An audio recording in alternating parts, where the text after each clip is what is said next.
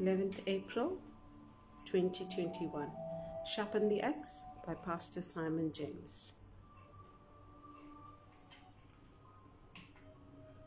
Greetings in the name of Jesus and welcome to Riverside Tabernacle. I'm Pastor Simon and it's my honor to share God's word with you. I trust you will find this message inspiring and uplifting. May you be receptive to the voice of the blessed Holy Spirit. I just want to give you a bit of introduction to Riverside Tabernacle. Riverside Tabernacle is an online Christian ministry committed to preaching the truth about Jesus Christ and his redemptive work without fear or favor. The ministry offers Christian prayer and biblical counseling services. Riverside Tabernacle does not own the rights to the music used in this video.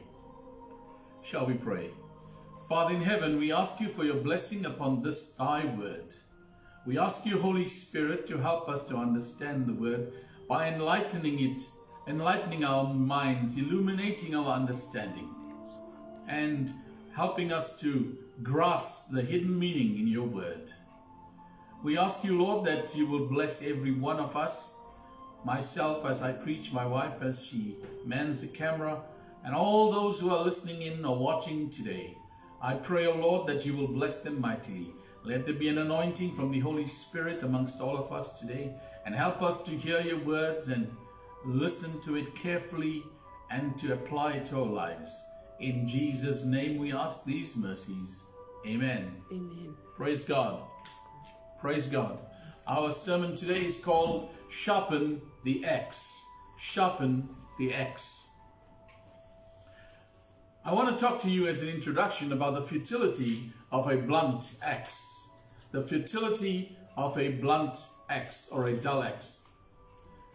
Abraham Lincoln, the 16th President of the United States of America, said this: "Give me 6 hours to chop down a tree, and I will spend the first 4 sharpening the axe." Give me 6 hours to chop down a tree, and I will spend the first 4 hours sharpening the axe. This was a famous quote from him. Now, the strongest lumberjack in the world will achieve little with a blunt axe. If you look at the Japanese swordsmiths that make swords like the katana and the tanto, they take weeks to sharpen and polish the blade of these swords they make, because sharpness is critical to success in battle. A sharp sword is critical to winning a battle. A samurai sword could cut a man in two with one stroke. It could cut a man totally in two.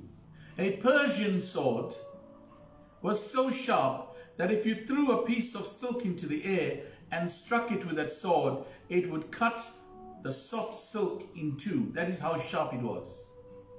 Now, to go into battle with a dull sword would be suicide. Now, what was Lincoln talking about when he said, "Give me 6 hours to chop down a tree and I will spend the first 4 hours sharpening the axe"? What he was saying, that preparation, knowledge, and mindset are critical to success. You need to be prepared with a thorough understanding of your subject and the task at hand, or you stand the chance of failing in what you're doing. Any task worth doing is worth doing well, and preparedness is key to success. If there is one critical success factor for anything, it is preparedness. It includes planning, it includes logistics, it includes study, and a lot of other things, and understanding of the problem at hand and being prepared for any eventuality. Now, this is also true of the believer who is called to witness for Jesus. We are all called to witness, according to Matthew 28:19-20, that we are to evangelize. We are to go into all the world, preaching the gospel, letting people know about Jesus, introducing them to this Savior who gave us salvation by himself dying, this God Almighty, the God of the universe, the Creator God who came down, died for us and rose again and won this battle for us. Now, we are called to witness, we are called to evangelize. Now, our witness and our evangelism entails a battle with evil forces. Now it sounds like some fairy tale or some Harry Potter novel when I talk to you about this. It is not. I'm not talking about just Wicca and stuff like that. I'm talking about spiritual wickedness in high places. I'm talking about satanic forces that exist in the air above us, that live on the earth, in the water, that are there to prevent us from spreading the gospel of Jesus Christ, which is our main objective on earth. Our main objective is to please God by living for Him and by telling others about this wonderful Savior. The Christian witness must study. The person who wants to witness for Jesus, he must study, she must study.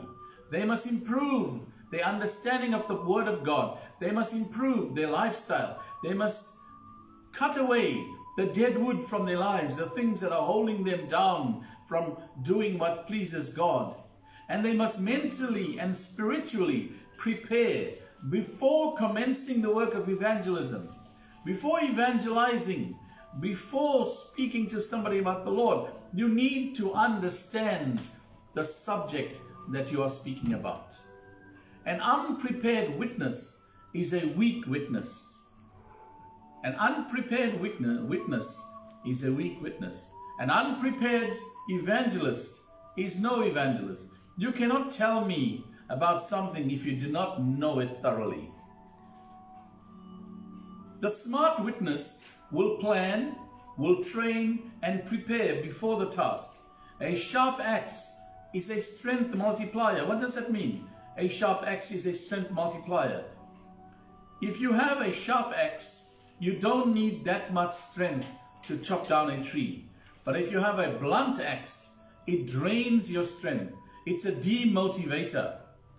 Now, preparation of the body, the mind, and the spirit is what characterizes the successful soul winner, the successful battle axe. Because the Lord says that the Christian, the believer, is the Lord's battle axe. And as a battle axe, to be effective, you need to be as sharp as possible. And we're going to go into that today, and we're going to try and understand what the Holy Spirit is telling us.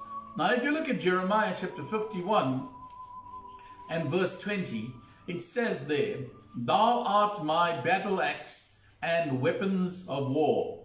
For thee will I break in pieces the nations, and with thee I will destroy kingdoms." Let's go over that again. Thou, that's you, are my battle axe, and you are my weapons of war. That's what the Lord is saying to you and me today.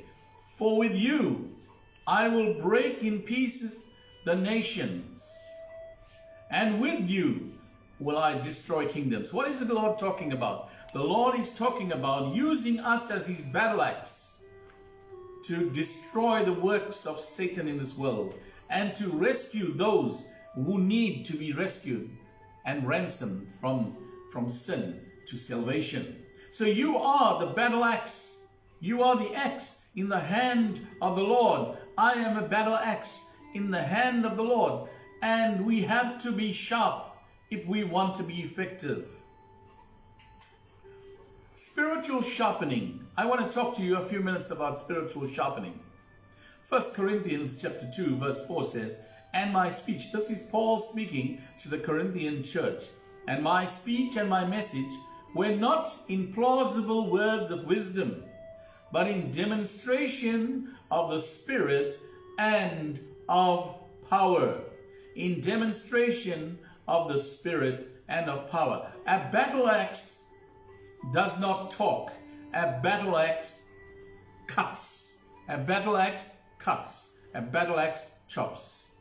Jesus, after His resurrection, promised us a comforter. Who and not which. We do not refer to the Holy Spirit as an inanimate object. We refer to Him as a person. So the Holy Spirit is not a which, it's a who. He's a who. Jesus promised us a comforter who is the Holy Spirit. Now the Holy Spirit is the third person of the Godhead. You know, Father, Son, and Holy Spirit. But the Holy Spirit does not only comfort us. He does more than that because He is God. He empowers us. He guides us. He gives us the power and the demonstration of His power.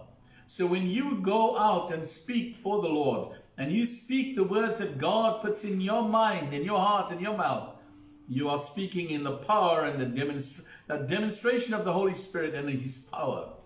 The Holy Spirit is the voice of God that speaks to our spirits, guiding us. It is the voice that we hear sometimes who tells us, turn to the left or turn to the right, stop, go, do this, don't do that. It is He who helps us to recall the words of God and the teachings of this word of God. It is the Holy Spirit who teaches us this, who reminds us of this, who puts the words in our mouth and helps us to effectively defeat evil in our lives and to defeat evil in the lives of others. You're not just empowered over your own life, over demonic forces and sickness in your own life. You are empowered over demonic forces that cause sickness and other problems in other people's lives as well. That is why Luke 9 is such an important chapter to me, and Luke 10, where it says, I give you power over evil spirits and all kinds of sickness and all the works of the devil. God has given us. Why does He give us power? Firstly, over the Holy Spirit, over the demonic powers. Because He knows that is what causes all these other things that we suffer. This is what causes it. And Jesus came to rescue us from that. And He's using you as the battle axe in that fight against the devil. Without the Holy Spirit, you and I would be powerless, would be directionless, and we would be useless. We would have no power, we would have no direction, and we'd be absolutely of no use to the Lord. We have to be obedient to the Holy Spirit, because the Holy Spirit is who He who sharpens us, makes us sharper than we are, makes us keen, helps us to understand, helps us to rightly divide the word of God, help us to use the word of God to defeat Satan. Even Jesus, who is God, and when He was on earth, He was God, He was the God-man. The Holy Spirit took Him. The Bible says He drove Him into the wilderness. Drove Him into the wilderness. And He took Him there. The Holy Spirit drove Jesus into the wilderness so He could prepare Jesus prior to His ministry. And while He was there, Jesus was fasting 40 days and 40 nights. And the Holy Spirit was watching Him. The Holy Spirit was speaking to Him. So when Satan came to Him, remember, Jesus wasn't acting in His power as God. He was acting in His power as man. He was God-man. He didn't use His power and say Satan and defeat Satan immediately. He said, He used the word of God. He received the words from the Holy Spirit and said, Get thee behind me, Satan, for it is written, for it is written, for it is written, thou shalt obey the Lord thy God, and you shall worship the Lord thy God and Him only. That's what He told him. Man shall not live by bread alone, but by every word that proceeds from the mouth of God. Who empowered Jesus? The Holy Spirit. Now your preaching, your witness, your testimony is void. In fact, that means it doesn't have any use. It has no effect if it is not backed by the Holy Spirit. So the Holy Spirit is the one who sharpens us. He is the blacksmith who takes the axe, puts it on the vise, and files it down until He takes all the rust and dullness out of you, and we left with a spiritual shine and a sharp edge. He convicts us of sin, and that is the oxidation, that is the rust, that is the dirt that accumulates in us, and He convicts us and He removes it. Sometimes that is not easy, because when a piece of metal is taken to the grindstone, the grindstone removes pieces of metal. It removes that layer of metal, the layer that has made it dull, to make the axe from blunt to sharp. you have to lose something. And it is all the sin and the dross and the effects of your sin that the Lord, Holy Spirit, has to remove. He empowers us by sharpening us to make us effective witnesses for our Lord. And how does he do this? He does it by conviction. That's how he sharpens us, by conviction. He convicts us of our sin. And so the moment we know that we're sinning, he convicts us. We have to then commit to changing. We got to commit to a change, and we got to change and stay committed to not going back. We got to repent of what we've done. That is how we become more effective and sharper as a battle axe for the Lord. Apart from the Holy Spirit, we can do nothing. We cannot be an axe of the Lord or a battle axe of the Lord if we are not filled and controlled by the Holy Spirit. That is why when you receive Jesus, the Holy Spirit is deposited in your life. He's deposited in your life in some measure that God sees fit. The Spirit sharpens our abilities. He sharpens our talents. He sharpens our abilities to study the Word of God, to understand the Word of God. In fact, every time I read my Bible, the Lord speaks to me and opens my understanding. It feels as if I am understanding it, but in reality, it is God unveiling His Word into my intellect. And He sharpens our abilities to preach, to witness, and defend the faith we have in Christ. He presents us with the opportunities. He points out the opportunities. And when we open our mouth during the opportunity to witness, it is He who speaks through us. To be led by the Spirit is to obey God's will and to keep us from sin which displeases Him. Both the sins of omission and commission are avoided by walking in step with the Spirit of God. In other words, being yoked with the holy yoke of the Spirit of God. Now, what are sins of omission? Sins of omission are things that you know you should do, but you did not. And sins of commission are things that you know that you should not do, but you do anyway. The second part of sharpening is sharpening by the sword. Now, that sounds funny that the sword sharpens. When I'm talking about the sword, I'm talking about the sword of the Spirit, which is the Word of God. Now we are sharpened by the Word of God. Ezra, the book that you haven't read in a long time, 7:10 says, "For Ezra had set his heart to study the law of the Lord," the Word of God, "and to do it, and to teach God's statutes and rules in Israel." For Ezra, this is the man of God, the prophet, he had set his heart. He decided, firmly decided, that he was going to study this Word of God, the law, and he was going to do it.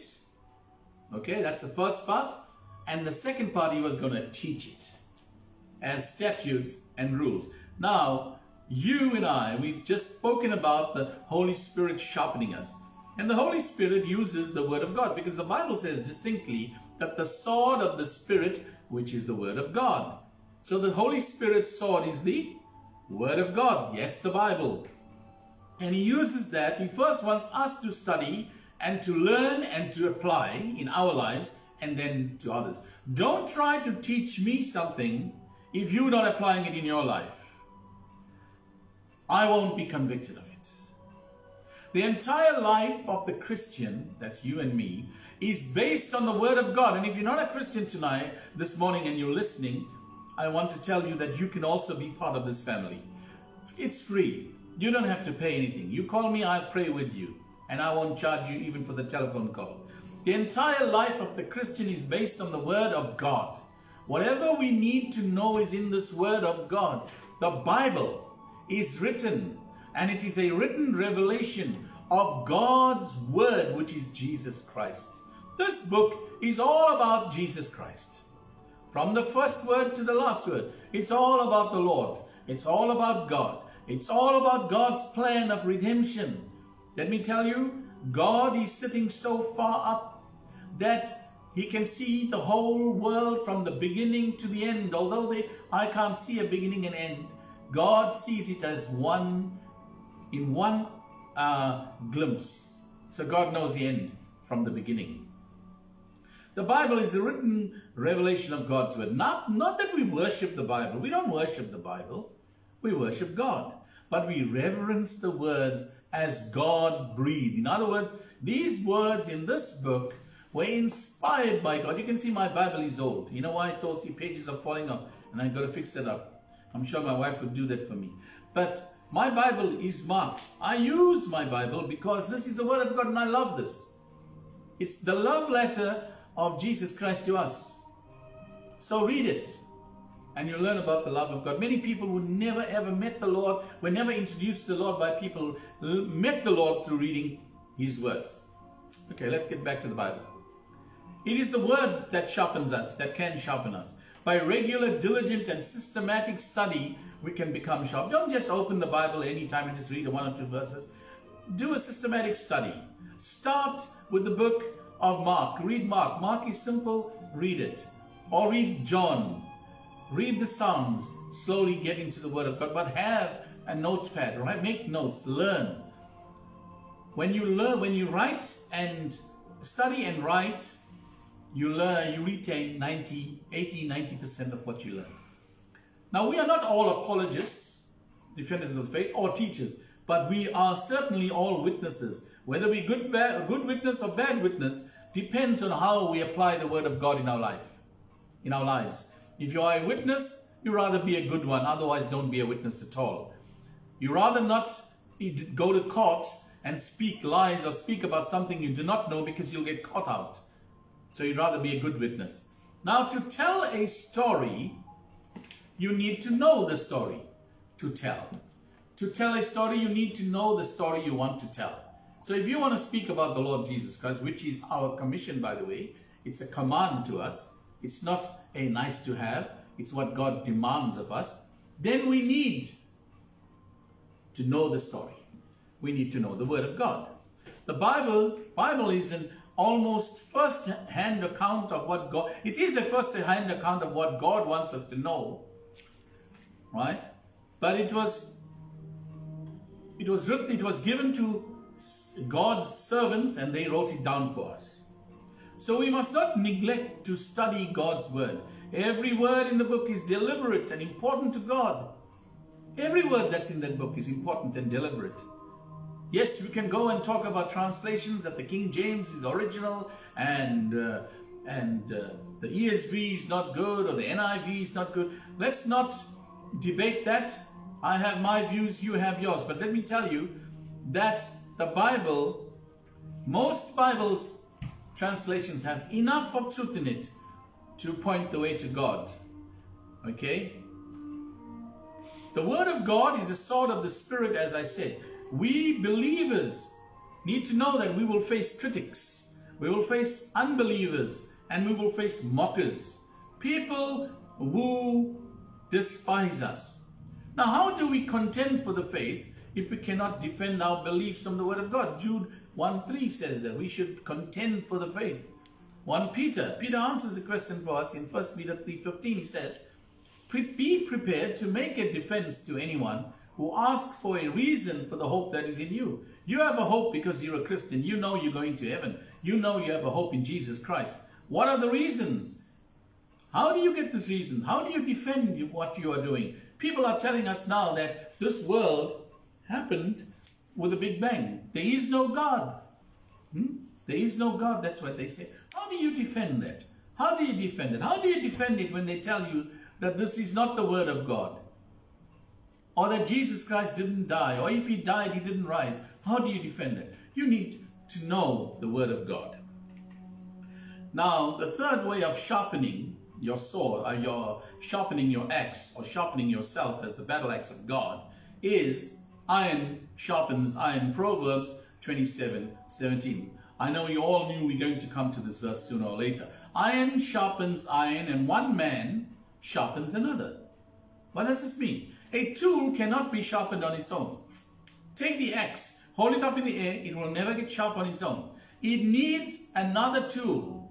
like a grindstone or a file to sharpen it. It needs another tool as hard as itself or even harder as itself to sharpen it.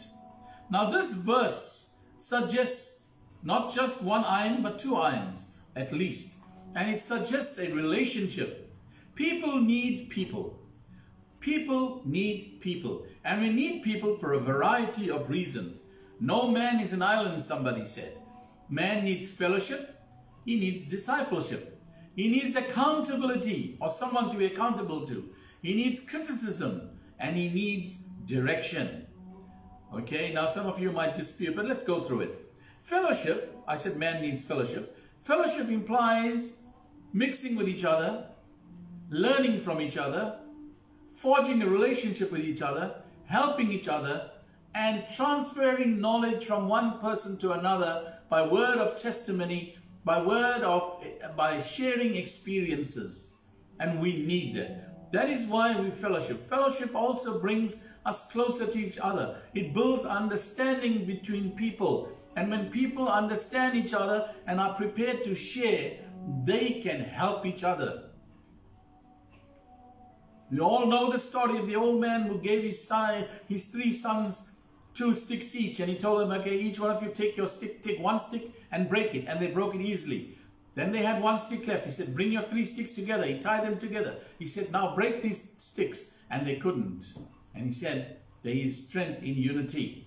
Each of us has strengths and weaknesses, and these are complemented by somebody else's weaknesses and strengths. Our strengths complements or supplements somebody else's weakness, and our weaknesses are our strengths are complemented by somebody else's strengths. You get that? It is a sense, or this sense of community that sets us apart as followers of Christ, because Jesus said in his word, he said, you're a peculiar nation, a royal priesthood. I have set you apart. We are there to please God. We are not just individuals. We're a community of Christians. We're the church. We are believers. We're the nation of Christianity. Amen. We're not a religion, we're a nation. We need to get that in our heads, that we are together in this. And what I do affects you, and what you do affects me. A man who sins affects in a church. He can affect the whole church. You can get one person who comes and decides he's living right for Christ, and you can get the whole community changing for Jesus. Now, Jesus kept his disciples sharp. Now I want to talk to you about leadership, to lead like Jesus. Jesus kept his disciples sharp with appropriate and timely teachings. For example, the fig tree. He showed them that they must always be ready to produce fruit. And they must always produce fruit. Now, there were times when Jesus taught only his disciples, not everybody. There were many times when Jesus stood on a small knoll or a hill and he spoke to the people. He stood or sat in a boat and he preached to the people in these amphitheaters outdoors. But there were times when Jesus preached only to his disciples. Only. These were the essential leadership coaching sessions that Jesus had. Discipleship is important. Every one of us should be a disciple. We should be discipled by our pastor, by a spiritual leader, by somebody who knows the word better than us. Now, everyone must be accountable to some person. Notwithstanding that we are ultimately accountable to God, we should still be accountable to some other person. And I'll tell you why. That's why the Bible says, confess your faults to one another. Pray for each other. Accountability keeps one on the straight and narrow. Any organization, any man who thinks that he is an authority to himself, he is a law unto himself, will have a problem because he will fail. He will fail because he's not accountable to anybody. There's nobody to hold him accountable. And I'd rather be accountable to somebody on earth here than to ultimately end up in heaven and be accountable to God when it's too late to do something about it. Now let's talk about criticism, something that people don't like. criticism, but we talk about constructive criticism. Now, criticism is constructive if given and received in a spirit of love for the person that's receiving it, and it's received in a spirit of understanding and respect from the person who's giving it. Now, don't criticize me because you can. Criticize me to help me. Criticize me if you've learned from some mistake and you want to help me. Don't criticize me for the sake of criticizing me. That is very easy. I can rip anybody apart from the way they speak, to the way they sit, to the way they talk, to the way they handle the word of God, to their lighting, whatever. You can do that. You can criticize somebody for their lives, but you need to criticize people so that it builds people. That is why the Bible uses the word edify. We're a building. We're an edifice. We need to edify. We need to build each other up. We're building together and we're building each other up. The better the wounds, the Bible says in Proverbs 27:6, better the wounds of a friend than the kisses of an enemy. I'd rather my brother or my sister tell me where I'm wrong and make me feel hurt and embarrassed, have egg on my face, rather than an enemy kiss me and betray me. You remember Jesus? The enemy kissed him. Again, the aim of communal fellowship must be preparation for service to God. Communal fellowship, communal accountability, communal discipleship, criticism and direction. We need to help each other. When you see me straying from the path, talk to me. Talk to me. If you have a problem with what I'm doing, talk to me. Don't talk about me. Talk to me about me.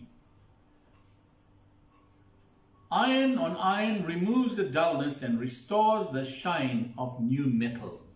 That is why every one of us should have spiritual friends. Spiritual friends who have the authority to tell you when you're going wrong. You have to give them the authority. I have to give them the authority. My illustration for today is called The Woodcutter's Secret. Once upon a time, there were two men who were taking part in a wood chopping contest. So they were taking part in this wood chopping contest, and they had to chop down as many trees in the forest as they could from sunrise to sunset. Now, I know some people will call this treason, and will say that, the people from Greenpeace would not like this, but this is just an illustration. No trees were hurt during the filming of this video. They had to chop down as many trees in the forest as they could from sunrise to sunset. The winner would be rewarded with both fame and fortune. He would be famous as the best woodcutter, and he would earn a lot of money as a prize, and then he would always have work. Now both men got to work and they steadily chopped and chopped. Their muscles were glistening as they swung those axes, and they chopped the trees, and the trees began to fall, and one after the other the trees were falling down. By noon these both were neck and neck.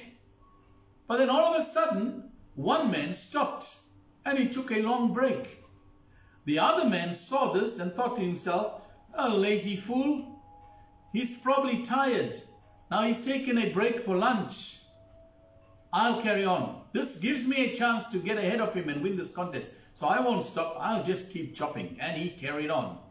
A while later, the man who took a break got back to work. By late afternoon, however, the man who had taken his lunch break had chopped down more trees than the hard-working competitor. So there you have it. This man who sat down and had his lunch and came back after about an hour, he was chopping more trees than the man who didn't take a break. And the man who didn't take a break was quite hungry now. He was tired. His arms ached. And by the time the sun set, the man who had taken a break at midday had chopped almost twice as many trees as the other man, who was drenched in sweat. He was hungry, exhausted. He was battling to swing his axe. And so the prize went to the man who took a break, and he won. Now the loser looked very puzzled. He was very upset. And he went to this man and he said, "How did you beat me? You were lazy. You even took a break for lunch. Yes, said the winner, I did take a break for lunch, but during my lunch break, I sharpened my axe.